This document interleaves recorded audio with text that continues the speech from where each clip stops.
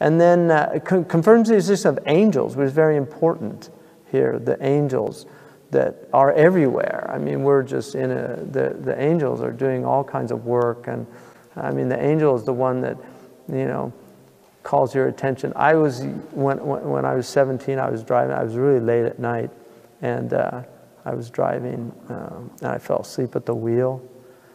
And I was just about to crash into a telephone pole, and I got yanked, like literally just yanked out of and I just missed the pole.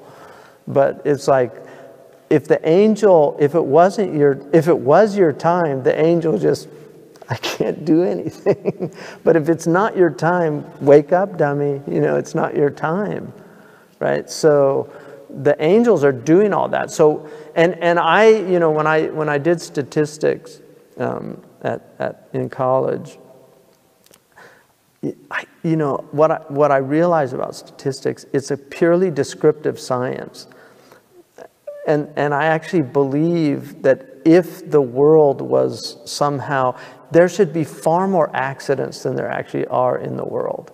Like when you look at people on the road, you know, and everybody's like somnambulant, you know, they're just not there. Or you think of a child, like how does a 3 or a 4-year-old get through a day without killing himself? It has to be the angels, right? I mean, it's just amazing.